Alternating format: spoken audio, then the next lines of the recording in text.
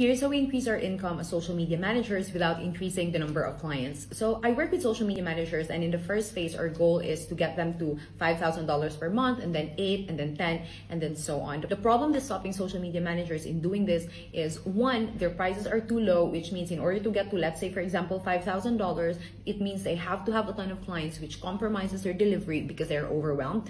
And two, they are juggling so many job descriptions that they don't know what to master, and they cannot offer a very specific skill solving a very specific problem. So here's what we can do instead. One, you gotta build a signature offer that solves a very specific problem of your market. This allows you to be specific in the delivery, get more results, which allows you to price your service higher so that you only need a few clients to reach your income goal. Let's say, for example, your package price is $1,500. You only need 3 to 4 clients to reach between $5,000 to $7,000 per month.